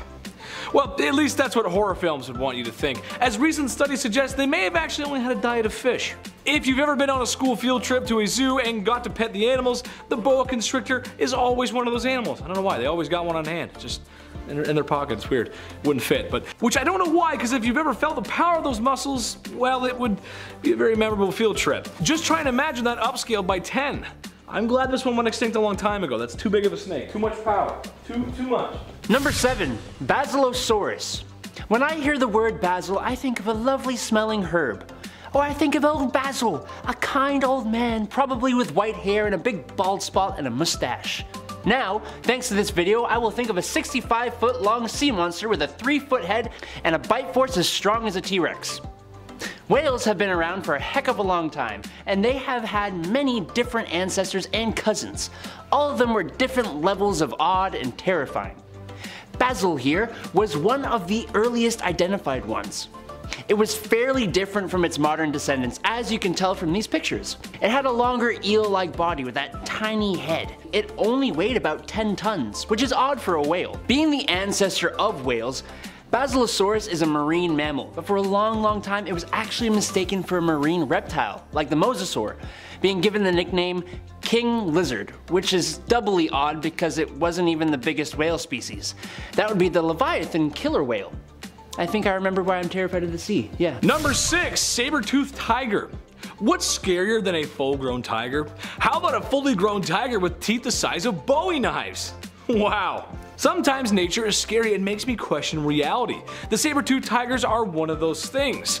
A saber-toothed tiger's diet consisted of large animals, so watch out woolly mammoth and maybe Ray Romano. Obviously most recognized for the protruding large canine teeth that sit outside the mouth even when closed, making for great puncture weapons, as if the large cats needed any more help hunting their prey. Coming into being around the same size as a large Siberian tiger, this is one hefty kitty, and one you wouldn't want to mess with. Fortunately for me and the club of extremely cute gentlemen who cannot run very fast, I do not have to worry about outrunning the speedy, beefy predator.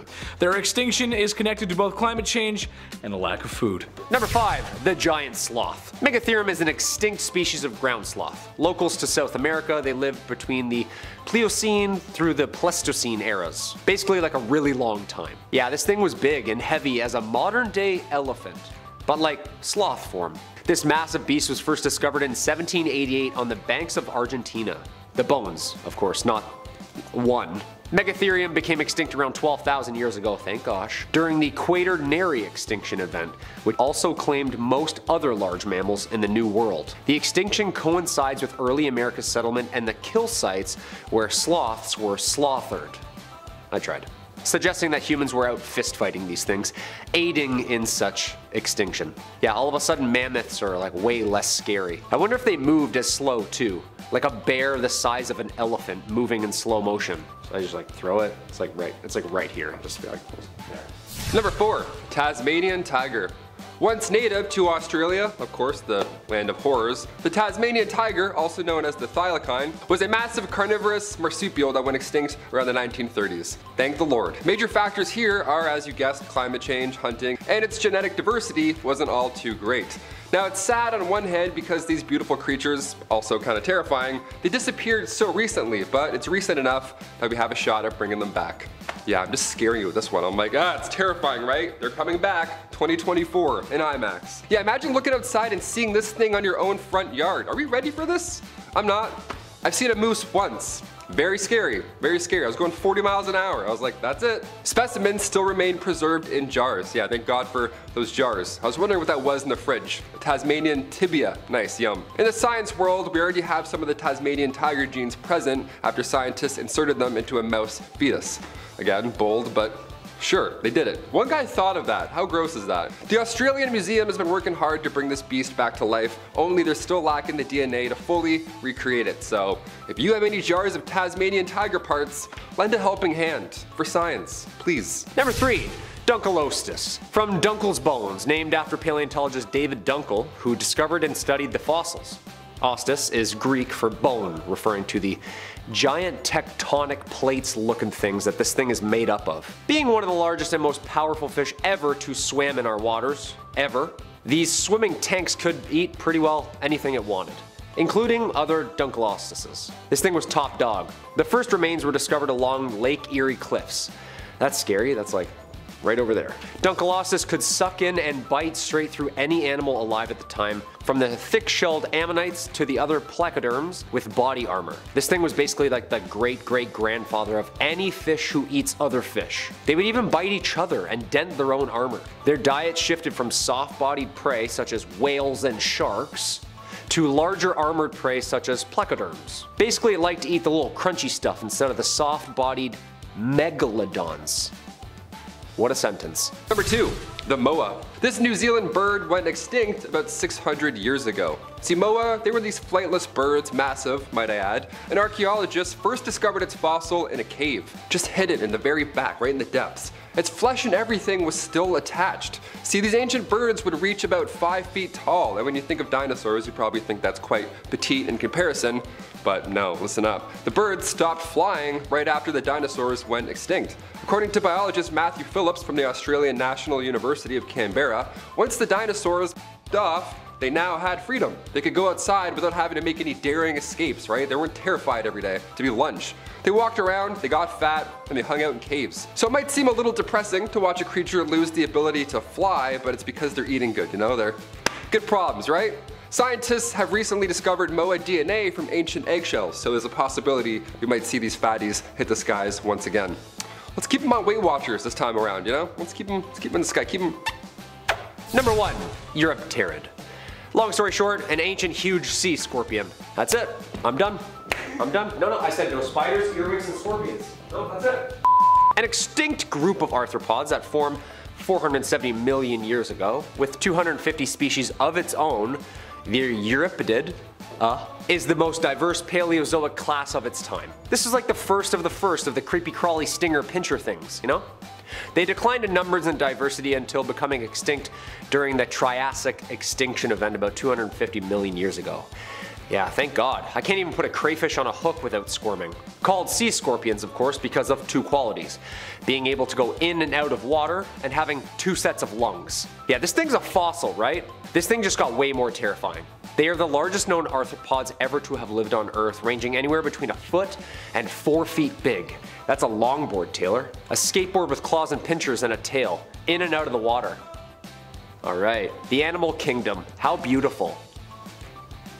Starting off in our number 10 spot, we have the Megalodon. I am starting this list off with my favorite prehistoric sea monster, the infamous Megalodon. Megalodons are one of the largest sharks to have ever existed. They were huge, they were terrifying, they were apex predators, and they are the creatures that inspired the tales of Jaws, or the Meg. The teeth on these sharks are so large that they are 3 times larger than the teeth of a modern great white shark. With teeth that size, you can only imagine how large this shark would have been. It's pretty tough to figure out exactly why the Megalodon died out. I mean, they were one of the largest, scariest creatures who shouldn't have had any trouble getting food, but that might not be the case. Some believe it was the cooling water, others believe it was competition for food. Whatever the case, in the end, while the Megalodon is an incredible creature in history, I think we can all breathe a sigh of relief that they aren't swimming around our oceans anymore. In our number 9 spot today, we have the Plesiosaurus. These guys are a prehistoric creature that was massive and grew to be about 43 feet long. They had these super long necks that basically took up like half of their body, and even though they were so massive, they had no trouble moving efficiently through the water. These creatures had 4 flippers, so our best guess as to how they swam would be sort of like a penguin. Their front limbs did most of the work while the back ones kind of took hold of the steering. Fossils have been able to show us that these creatures gave birth to live young and are actually kind of similar to dolphins in the way that they take care of their young. It is thought that these just may be the creatures that inspired the tales of the Loch Ness Monster. In our number 8 spot today, we have the Basilosaurus. These guys have a name that translates to king lizard, and they are a genus of large, predatory, prehistoric whales that lived during the Eocene, which was approximately 41.3 to 33.9 million years ago. These guys were actually first described in 1834, which makes them the first prehistoric whale known to science. These guys were one of the largest, if not the largest of their time, and they were the top predators of their environment. They preyed on sharks, large fish, other marine animals including the dolphin-like Dorudon. Really, they were able to eat basically anything that they felt like. These guys even had teeth that were various types like canines and molars, which probably allowed these creatures to chew their food, which is different to their more modern ancestors. In our number 7 spot today, we have the Pliosaurus, another massive prehistoric creature, also not to be confused with the Plesiosaurus. I was confused in the beginning. These guys grew to be around 40 feet long and about the size of some of the whales that we would see today. These creatures are best known for their insane hunting abilities. They could move quickly and were quite strong. This effective predator skill set, coupled with their massive size, allowed them the ability to take down much larger prey, sometimes even dinosaurs. According to experts, these guys had exceptionally strong jaws. Some even believe that it might have had a bite just as powerful as a T-Rex, which is of course known for having one of the most powerful bites of any land animal. I'm just saying, these guys were definitely a top predator in their day. In our number 6 spot today, we have the Jacalopterus. Okay, I've got 3 words for you. Giant sea scorpion. Yeah, remind me to never go into the prehistoric ocean. This 8-foot long arthropod lived in the water with its gross, too large pincers and claws, and honestly, it looks like something out of the movie Alien. These guys had segmented bodies, and they're actually the largest known arthropod to have ever existed here on Earth. They had multiple specialized limbs, and some of them even had spikes, like for example, their 18-inch spiked claw that was used to snatch fish that passed by. It is said that some of these guys would crawl out of the water in order to mate and sometimes shed their outer skin, and all I have to say is imagine finding an 8-foot long molt of one of these creatures on the beach. Number 5. Lineticus. It's not a Decepticon, It's a Linenicus. Close though. If you thought a T-Rex had tiny arms, wait till you see this little dude. Linenicus monodactylus. These guys roamed the lands of Mongolia 65 million years ago. I'm a fan of this dinosaur. Honestly, it's scary, and I get that, but I would honestly own this one as a pet. It was actually just giving the other dinosaurs the middle finger its entire life, basically, if you look at them. It had a little arm and one finger with one claw. That's what kind of situation. It was like Wolverine. It was like the chick from Wolverine with the one scratchy thing instead of the three. She had the one. Or Deadpool from the X-Men that no one liked. Also one blade. That one didn't work. In terms of these other monsters on this list, it's quite small, so, you know, maybe just one little kick to the neck, maybe you'll survive. Coming in at the size of a parrot, this little guy laid eggs and carved through everything and anything that snuck into their nest. Yeah, it was a carnivore. So, T-Rex, Velociraptor, this little guy, all coming after you. If you don't hit that thumbs up, he's gonna get his middle finger and poke you. Number 4, the Glyptodon. Basically an ancient armadillo. Yeah. Now we're talking. With its rounded bony shell house and squat limbs, it resembles a giant dinosaur turtle, aging at between 5.3 million to 12,000 years ago. This thing was old. Glyptodon meaning grooved tooth because of its square teeth. This thing was big, 10 feet long, weighing as much as like 4,000 pounds. Like picture a Volkswagen Beetle. This giant armadillo existed in present-day North and South America. Though the Glyptodon had a powerful tail and an armored back made of 1,000 bony plates, it likely lived a fairly peaceful existence. Vegetarian, nice smile, this thing was killing it. It mostly ate grass and never really had to even worry about getting into fights. That being said, the Glyptodon could easily defend itself. I mean, Captain America's shield for a back and a sledgehammer for a tail. It could literally Hulk smash said car. Early hunters likely stalked the Glyptodon for meat and its shell. To kill it, they had to turn it on its back, basically tipping over a car. Yeah, gotta give it up to the early humans. They were badass and strong. Number 3, Spinosaurus. Another Jurassic Park star, and rightfully so. The largest carnivorous dinosaur of all time, even bigger than a T-Rex. Can you imagine that? I feel sick to my stomach already. 93 million years ago, they stopped terrorizing the lands of what is now Egypt and Morocco. Now, if you didn't already guess, its name translates to spine lizard, and that spine was quite long. Coming from me, like, that says a lot. The Spinosaurus would measure up to 60 feet long, and aside for its back, one of the most notable features is its 6-foot long head. Yeah, not neck, 6-foot long head. That's an Egyptian god. That's like, this is terrifying. Its mouth was similar to a crocodile's with straight, sharp teeth. He would just do the alligator smack and then just chomp the shit out of you and yours. Paleontologists from the University of Pennsylvania believe that this guy used to swim as well. Because where the first Spinosaurus fossil was found, that used to be the Beharia Oasis in Egypt, a massive swamp. Water or land, I want nothing to do with it. Long mouth, stretched neck McGee, stinky ancient alligator breath, get out of here. Never. Turtles, not even. Number 2, Megalania. Megalania. The Varanus priscus. This extinct species of giant monitor lizard is a part of the megafauna that inhabited Australia during the Pleistocene. It is the largest terrestrial lizard known to have existed, reaching an estimated length of 7 meters.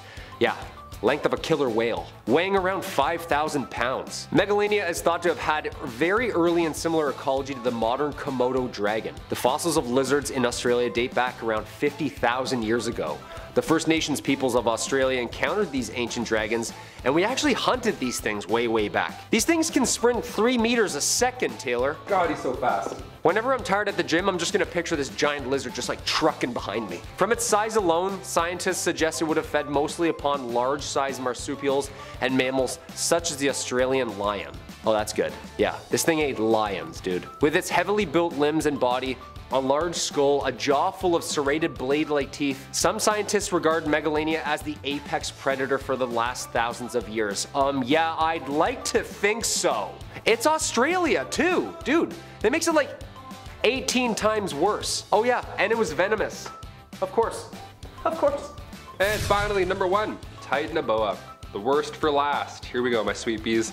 The Titanoboa was over 40 feet long. That's 2/3 of a bowling lane. In case you want to imagine it in your head. There you go. Every time you let that ball go, just think, snake, snake, snake, snake, still a snake. That's how long it was. It's quite horrifying. And if we were born 58 million years ago, we'd have to avoid being eaten by this thing.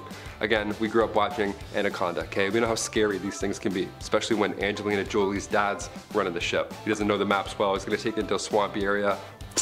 snake's gonna come out, ruin the day. Paleontologists found this beast recently. Its fossil was excavated back in 2004, believe it or not, in Colombia near Lake Maracaibo. But it wasn't until 2009 where it was publicly described.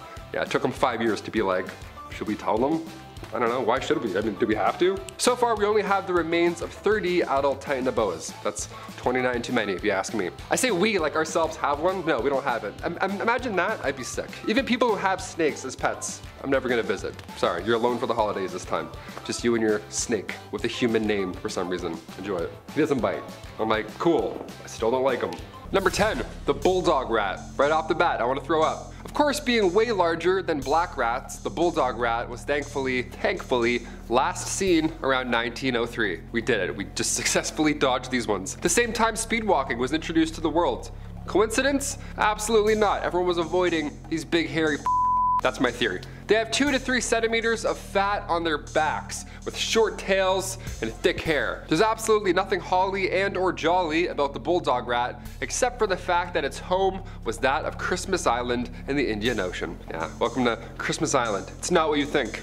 At all. They were thriving until sailors discovered the island. And with them, they brought infected black rats. So only sailors were responsible for this extinction event. Yeah, they pulled up to Christmas Island and then they released some gifts. Gifts of rats, infected rats, that now made other rats extinct. Either way, I don't like rats. Any rats, extinct or currently living.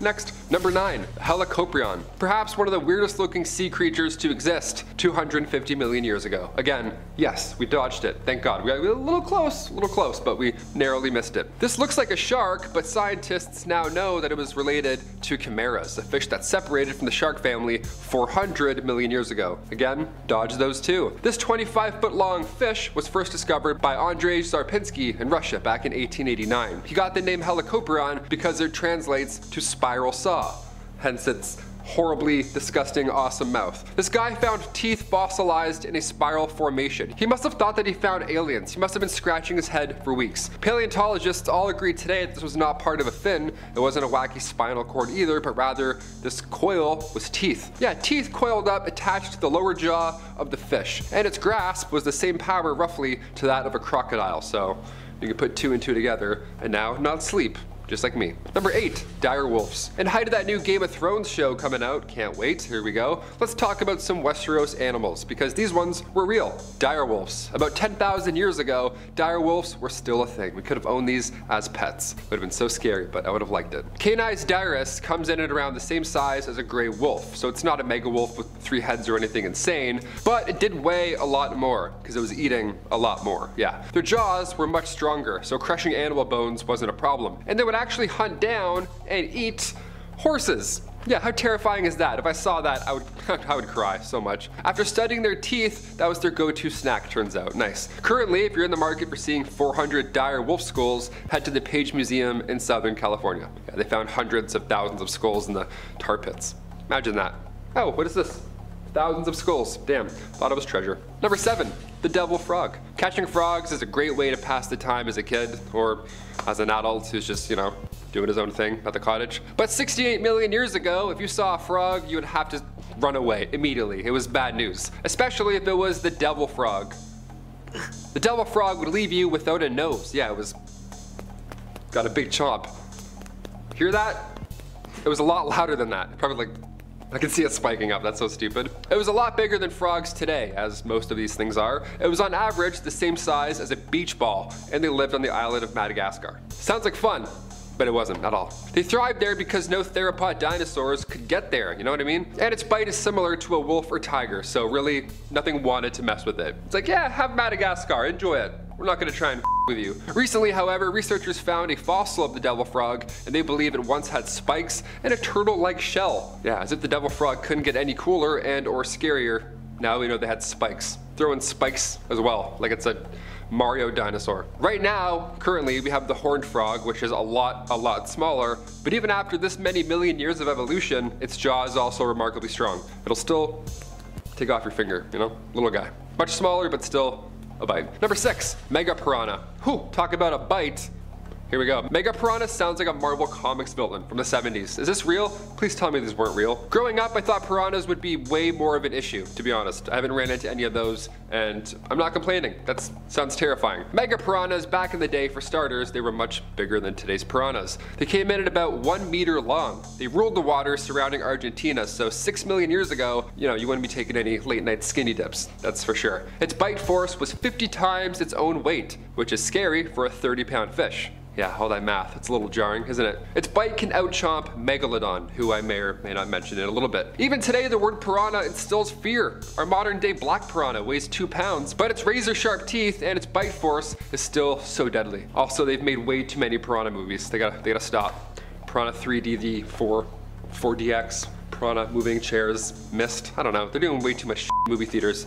They have a thing now, it's called smell-o-vision or something, where you watch a movie and you can smell the scene, which is odd. Imagine watching the human centipede and smell-o-vision. Number 5, the devil worm. I mean, its name certainly sounds confident and scary. What is this thing? A worm from the underworld. Of course, this thing can survive it all. Even apocalypse, probably. This guy's literally from hell. The devil worm is a type of nematode, and it looks pretty haunting only under a microscope. In person, you can't really see it, but then when you look, it's the worst thing you've ever seen. The thing that sets this little devil apart from the rest of these bugs or creatures, whatever you want to call it, is that it doesn't need oxygen to survive. And it can do so in complete darkness and under the most extreme pressure. The devil worm is the deepest living animal on Earth, hence its cool and haunting nickname. Number 4, the cave robber spider. Also a cool nickname, but I don't like spiders, so here we go. The worst thing ever. Welcome back to Bumblebee. The cave robber spider, or Troglodyte, can't tell which name is worse, I guess, is a quick cave predator that has a fun little addition over your standard spider. How neat is that? The cave robber has claws on the end of its legs, just to make it even worse. The cave robber likes to hang from its web from the top of, you guessed it, pitch black caves, and when it feels something a little too close for comfort passing below, it snaps its prey with its claws. One would compare it to a praying mantis, only in dark caves, and also a terrifying spider on the ceiling that you don't see. Stellar combo, if you ask me personally.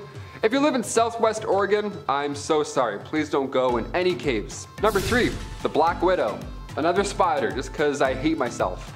We've all heard about this spider, but just how bad is her bite? The black widow is not only 1, extremely painful, but 2, it's incredibly toxic. Now at first you may not even feel anything. You may think you were bitten by a mosquito. There's slight irritation on the skin at first, nothing too bad, but an hour later, it is much, much worse. Now the ball's rolling.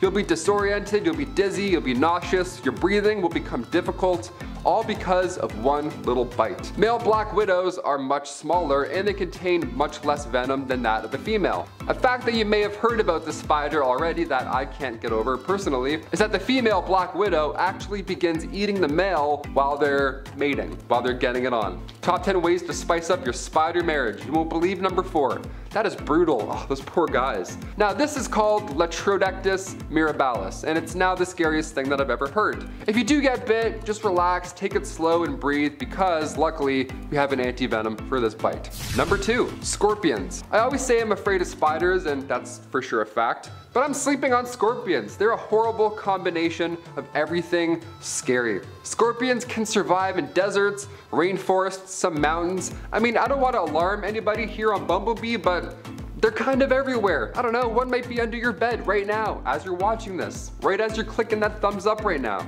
right as you're hitting subscribe right now. A scorpion can be hitting subscribe. A scorpion can subscribe with its stinger, you know? Sometimes you'll find a scorpion completely frozen outside. It's immobile and otherwise dead. But as time passes on, keep an eye on it because some researchers would watch for these frozen scorpions and watch and wait for them to come back to life. They can do that. They slow their metabolism rate enough so if need be, they can live off of 1 insect a year. Bet you didn't know that, right? Terrifying, you're welcome. And finally, number 1, ants. Small but mighty, and they come in thousands, and they travel up your window and into your house. Ants are so scary, we have to talk about them. There's thousands of species of ants. We've talked about the bullet ant on here before, and how their bites feel like a bullet wound. Their sting is considered the most powerful in the world, and its effects can last 24 hours. That alone is a scary individual ant. but these guys come in all different shapes and sizes. The feature that allows them to survive for so long, of course, they can live deep in the ground, but they also sacrifice each other. That's the thing they do every day. They grab an ant and they're like, huh, and they just throw them off of a curb or something. If one ant is sick or injured, they'll all decide as an ant group that it's that ant's time to go. That's crazy. These guys are ruthless. How wild is that? They do this to ensure the safety of the rest of the colony, so that it doesn't get sick or, it doesn't slow anyone down. That's brutal. That is ruthless. They're like little Vikings with antennae. They've been around for a very, very long time, and there's no reason to believe that any apocalypse can hold any ant or ant colony back. I'm terrified. I spilled the drink yesterday. Now I feel like there's ants everywhere. What do I do?